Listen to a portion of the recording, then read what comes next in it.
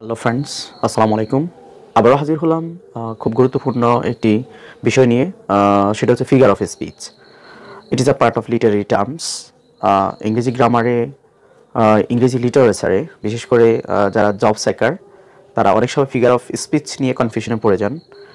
আজকের কন্টেন্টের মাধ্যমে আশা করছি যে গুরুত্বপূর্ণ কিছু ফিগার অফ স্পিচ এখানে মেনশন করেছি, সেগুলো আপনারা খুব ক্লিয়ার হবেন। ব্যাখ্যা সহ, বিশ্লেষণ সহ, উদাহরণ সহ আমরা ফিগার অফ স্পিচগুলো বোঝার চেষ্টা করব।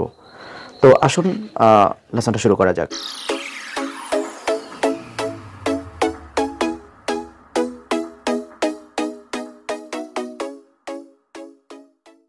তার আগে যারা আমার চ্যানেল নতুন, অবশ্যই চ্যানেলটি সাবস্ক্রাইব করবেন, লাইক করবেন, কমেন্টস করবেন, বন্ধুদের সাথে কন্টেন্টটা অবশ্যই শেয়ার করবেন।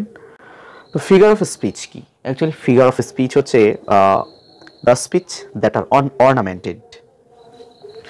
যেই স্পিচটা খুব ডেকোরেট, অর্নামেন্টেড, সাজানো কোনো স্পিচকে আমরা কি করি?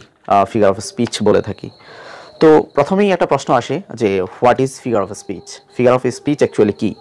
দেন আরেকটা প্রশ্ন আমাদের সামনে এসে যায় যে why do we use figure of speech? Figure of speech আমরা কেন ব্যবহার করি? ফাইনালি যে কোশ্চেনটা আমাদের অ্যারাইজ করে আমাদের মাঝে, সে ইজ ইট লিটারি টার্ম? এটা কি লিটারি টার্ম? তো কি অ্যাকচুয়ালি দেখুন, প্রথম ফার্স্ট কোশ্চেন অ্যান্সার যদি আমি দিতে যাই যে what is figure of speech, it is the ornamentation of language. এটা মানুষকে, আমরা অনেক প্রসাধনী ব্যবহার করি নিজেকে অর্নামেন্ট, নিজের সৌন্দর্য বর্ধনের জন্য। তো ল্যাঙ্গুয়েজ বা ভাষার সৌন্দর্য বর্ধনের জন্য বাংলাতে আমরা কিছু ফ্রেজ ব্যবহার করে থাকি, কিছু ক্লজ ব্যবহার করে থাকি, কিছু স্পেশাল ওয়ার্ড আমরা ব্যবহার করে থাকি। সেগুলোকে আমরা ফিগার অফ স্পিচ অর্থাৎ অর্নামেন্টেশন আমরা বলে থাকি। এটা আমরা কেন করব? ফিগার অফ স্পিচটা ভাষাকে আরেকটু সমৃদ্ধ করে। It's makes the meaning more ভাইবড, more colourful. ওকে, তো এরপরে যেটা রয়েছে যে এটা লিটারি টার্ম কিনা। হ্যাঁ, it is a part of figure of speech is the part of literary terms. Literary terms actually হচ্ছে টেকনিক্স, যে যে যে মুভিটা, যে নাটকটা অথবা যে প্লেটা কোন স্টাইলে, কোন ধরনের সেটা লেখা হয়েছে। আর ফিগার অফ স্পিচ হচ্ছে ভাষার অর্নামেন্টেশন, ভাষার প্রসাধনী। হাউএভার এখানে ধরুন একটা উদাহরণ দিলে আমরা বুঝতে পারবো যে অ্যাকচুয়ালি ফিগার অফ স্পিচটা কী। ধরুন অনেক বৃষ্টি হচ্ছে, হ্যাঁ, তো মা তার সন্তানকে বলল, better to take your jacket, it is cats and dogs in outside দেয়ার। তো অ্যাকচুয়ালি মা তার সন্তানকে ইন্ডিকেট করেছে কি, যে আকাশ থেকে অ্যানিমেল ড্রপ করছে, অ্যানিমেল ফল করছে? না, অ্যাকচুয়ালি নট। মা তো এভাবে বলতে পারতো যে it is actually cats and dogs indicate the nature of rain. রেইনের নেচারটা কেমন? রেইন যে অনেক বেশি রেইন, অর্থাৎ হেভি রেইন, এটা ইন্ডিকেট করেছে। হেভি রেইন না বলে এখানে কিন্তু ক্যাটস অ্যান্ড ডগস ব্যবহার করেছে আর একটু মোর ভাইবড, মোর ক্লিয়ার এক্সপ্রেশন দেওয়ার জন্য। হাউএভার, তো এখানে ডাজ মাদার, একটা প্রশ্ন এসে যায় যে does mother literally indicates the animal R falling from sky? Of course not. Cats and dogs hair indicate figure of speech, it's phrase. Okay, however এখানে কিছু গুরুত্বপূর্ণ 10টি ফিগার অফ স্পিচ নিয়ে আমি আলোচনা করব উইথ এক্সাম্পল। আশা করি সাথে থাকবেন, ভিডিওটি শেষ পর্যন্ত দেখবেন। তো প্রথম যেটা, সেটা হচ্ছে সিমিলি। আমরা জানি যে সিমিলিটা কি। Simile is a comparison between two objects using the words.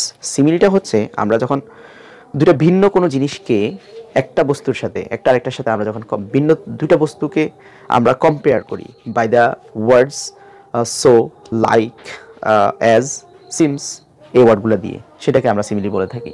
তো আসুন আমরা এক্সাম্পল দেখে নিই যে সিমিলিটা অ্যাকচুয়ালি কী। যেমন এখানে দেখুন, মাই dogs is like a tornado.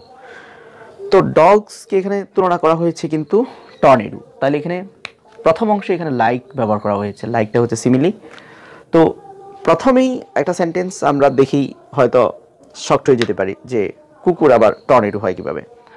Primarily কুকুরকে টর্নেডোর সাথে তুলনা করা হয়েছে, মানে এটা এক্সপ্লেন করেছে যে এটা ফোর্সফুল, এটা এত বেশি ফোর্সফুল, টর্নেডোর মতো, এটা টাচ করলেই কি হয়ে যায়? ডেস্ট্রয় হয়ে যায়, ধ্বংস হয়ে যায়।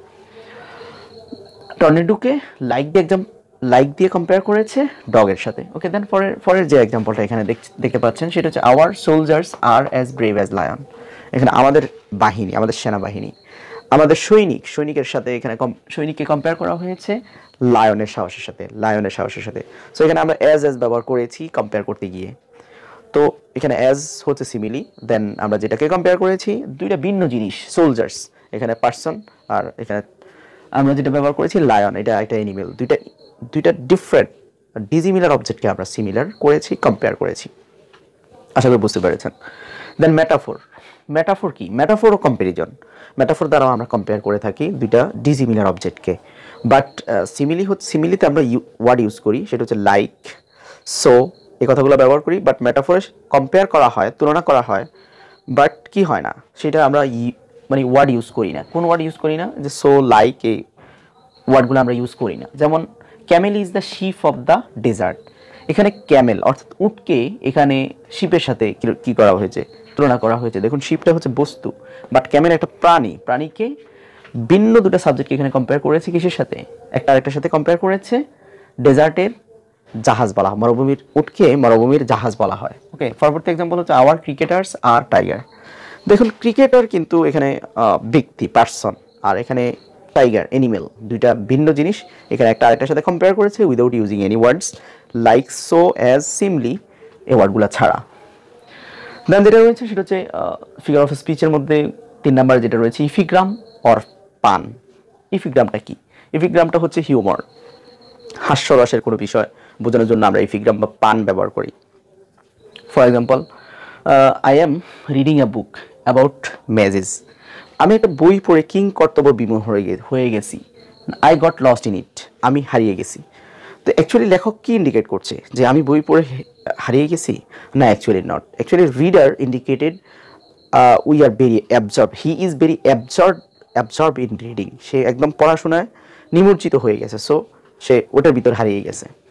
ওকে, দেন পার্সনিফিকেশনটা কি করে? ইট মিক্স ইনএনিমেট অবজেক্টস ইনটু অ্যানিমেটস। দেখবেন কখনো কখনো বস্তুকে মনে হয় বস্তুকে প্রাণ দিল, একটা কাগজের ফুলকে ন্যাচারাল ফুলে রূপান্তর করলো। তো একটা বস্তুকে অ্যানিমেল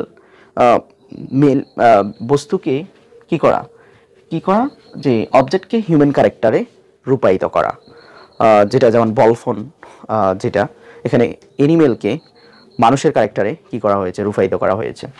যাই হোক, পার্সনিফিকেশন এখানে the stars dance in the sky. দেখুন স্টার কিন্তু এখানে কিন্তু তারকা কি ড্যান্স করতে পারে? Of course not. বাট লেখক এখানে কিন্তু ইনএনিমেট অবজেক্ট, এই যে স্টার একটা বস্তুর ড্যান্স করেছে, অ্যাকচুয়ালি বস্তুর সৌন্দর্যকে তুলে ধরা হয়েছে এখানে। তো এখানে এটা কি করেছে? মানে যেটা বস্তুগত জিনিস এটা হিউম্যান ক্যারেক্টার রূপ দিয়েছে। দ্য সান স্মাইল অ্যাট আস। সূর্য কখনো কি হাসতে পারে? এটা কি হাসার কোনো আছে, অ্যাবিলিটি আছে? Of course not. কিন্তু এখানে লেখক কি ইন্ডিকেট করতেছে? এটাকে সূর্যের যে চমৎকার দৃশ্য সেটা ফুটিয়ে তুলেছেন। সো ইনএনিমেট অবজেক্টকে, সানকে আমাদের সাথে কি করা হয়েছে? মানুষের রূপ দিয়েছে, মানুষের ক্যারেক্টার দিয়েছে। দেন রয়েছে হাইপারবোল হচ্ছে to express the over emphasis or exaggerate, মানে অতিরঞ্জিত, বাড়াবাড়ি, খুব বাড়াবাড়ি, সেটা হচ্ছে আমরা হাইপারবোলে ব্যবহার করি। যেমন ইট mix river of bloods in the battlefield. দেখুন যতই রক্তক্ষয়ী যুদ্ধ হোক না কেন, সেটা দিয়ে কখনো কি হয় না, এক রিভার, এক নদী, এক ফুকুর রক্ত কিন্তু হয় না। যতই রক্তপাত হোক সেটা কিন্তু এক নদী রক্ত হয়ে যাবে সেটা কিন্তু নয়। সো এটা খুব বাড়াবাড়ি। দেন যেটা রয়েছে আইরনি হচ্ছে একটা কন্ট্রাস্টিং ম্যাটার, যা বলবো সেটা থাকবো না। যেমন এখানে বলছে, ধরেন কোনো একটা বিধবার একটা সন্তান আছে, সন্তানটা কোনো কারণে ধরেন মারা গেল। তো ওই উইডোটা এখানে উনি বলতেছে, what a good luck I have. তো অ্যাকচুয়ালি ওই মহিলা কি বুঝাচ্ছেন এটা দ্বারা? যে তার ভাগ্যটা অনেক ভালো, তার বাচ্চা মারা গেছে? না, অ্যাকচুয়ালি এই গুড লাক দ্বারা এখানে তার আনলাকি, তার ব্যাড, তার লাক খারাপ, এই বিষয়টা তিনি কিন্তু বুঝাচ্ছেন। সো এটা হচ্ছে আইরনি। বলছি একটা, বাট ইন্ডিকেট করছে আরেকটা, মিনিং দিচ্ছে আরেকটা। দেন রয়েছে সিনেকডোকি অথবা ম্যাটোনিমি। সিনেকডোকি, ম্যাটোনিমি, part refers to the whole. এটা একটা অংশ পুরো অর্থ প্রকাশ করবে। তো কিভাবে একটা পার্ট পুরো অর্থ প্রকাশ করবে? যেমন এক্সাম্পল আমরা দেখি, Bangladesh on by 6 run. Bangladesh জয়লাভ করেছে 6 রান। এখানে বাংলাদেশ কি 6 রান করে জয়লাভ করেছে? অ্যাকচুয়ালি না, এখানে বাংলাদেশ জয়লাভ করেছে 6 রান বেশি করে জয়লাভ করেছে, অর্থাৎ আরও অনেক রান করেছে জাস্ট 6টাকে এখানে একটা পার্টকে হোল মিনিং দিয়েছে। দেন যেটা রয়েছে সেটা হচ্ছে অনোমেটোপোইয়া করে, এটা ইমিটেটস দ্য ন্যাচারাল সাউন্ডস। আমরা প্রকৃতিতে কিছু সাউন্ড পাই, কিছু নয়েজি সাউন্ড পাই, কিছু ন্যাচারাল সাউন্ড পাই। মোস্টলি অ্যানিমাল সাউন্ডসগুলা কী করে, ইমিটেটস করে, ন্যাচারাল সাউন্ডগুলো ইমিটেটস করে। বিভিন্ন লেখক সেগুলো ইনক্লুড করে, এগুলো ভাষাকে আরেকটু সমৃদ্ধ করে। যেমন এখানে বলছে দ্য লার্জ ডগ সেইড বাউ বাউ, মানে এখানে কুকুরের সাউন্ডটাকে এখানে তুলে ধরা হয়েছে। ঠিক আছে, তারপরে যে এক্সাম্পলটা রয়েছে দেখুন, এটা হচ্ছে the hissing snack bits him. Snack actually যখন মুভ করে তখন একটা হিস এরকম একটা সাউন্ড কিন্তু আসে, এখানে হিসিং সাউন্ড দিয়ে এখানে তার অ্যানিমাল সাউন্ডটাকে কি করা হয়েছে, ইমিটেটস করা হয়েছে। সো এখানে আরেকটা বিষয় রয়ে গেছে, সেটা হচ্ছে 8 নম্বরে যে অক্সিমরন। অক্সিমরনটা কি, সেটা হচ্ছে কন্ট্রাস্টিং কনসেপ্ট প্লেস টুগেদার। দুইটা ধর্মীয় দুইটা বিষয় একসাথে বসবে, একটা অর্থ প্রকাশ করবে।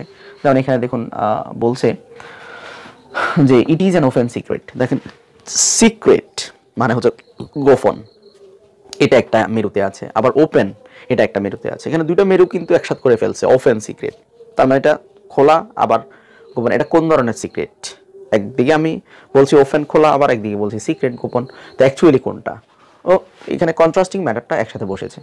পরবর্তী যে এক্সাম্পলটা রয়েছে দেখুন, হি possessed A cold fire in his eyes. দেখুন ফায়ার মানে হচ্ছে আগুন, একটা গরম বিষয়, একটা খুব অস্বস্তিকর একটা পরিস্থিতি, বাট এখানে ফায়ারকে আমরা কোল্ড বললাম, তাহলে একটা কন্ট্রাস্টিং ম্যাটার না? তো সো এক্ষেত্রে এই এক্সাম্পলটা হচ্ছে অক্সিমরন, যে কন্ট্রাস্টিং আইডিয়া বা কনসেপ্টগুলো একসাথে বসলে সেক্ষেত্রে আমরা এটাকে অক্সিমরন বলে থাকি। লাস্ট যেটা আছে সেটা হচ্ছে প্যারাডক্স, খুব গুরুত্বপূর্ণ, এগুলো বিসিএস বা অন্যান্য পরীক্ষায় এসে থাকে। পাশাপাশি তো ইভেন যারা অনার্স করতেছেন ইংলিশে তাদের ফিগার অফ স্পিচ পরীক্ষা আসে, পাশাপাশি যারা নিবন্ধন দিবেন এনটিআরসি তাদেরও ফিগার অফ স্পিচটা কাজে লাগবে। I can racist anything but টেম্পটেশনস, এখানে বলা হচ্ছে প্রচলিত মতের বিরুদ্ধে। দেখুন আই ক্যান রেসিস্ট এনিথিং, প্রথম অংশে কিন্তু বলে দিয়েছে যে আমি সব কিছু কী করতে পারি, নিয়ন্ত্রণ করতে পারি, কন্ট্রোল করতে পারি, ঠিক আছে, কিন্তু শেষে বললো যে টেম্পটেশন নিয়ন্ত্রণ, বাট টেম্পটেশন নিয়ন্ত্রণ করতে পারি না। তাহলে লোভ, প্রথম দিকে বললো লোভ সামলাইতে পারি, আবার বলছে যে কোনো কিছু আমি নিয়ন্ত্রণ করতে পারি, পরে বললো লোভ নিয়ন্ত্রণ করতে পারি না। তার মানে কি, তার কি বোঝাচ্ছে, এটা কিন্তু প্যারাডক্স। তো এটা কে বলেছেন, এটা অস্কার ওয়াইল্ড বলেছেন কথাটা। সো এখানে আশা করি এই 10টা ফিগার অফ স্পিচ বুঝতে পেরেছেন। তো যারা আমার চ্যানেলে নতুন, অবশ্যই চ্যানেলটি সাবস্ক্রাইব করবেন, বেল বাটনে ক্লিক করে দিবেন পরবর্তী ভিডিওর নোটিফিকেশন পাওয়ার জন্য। Thank you so much for watching my channel.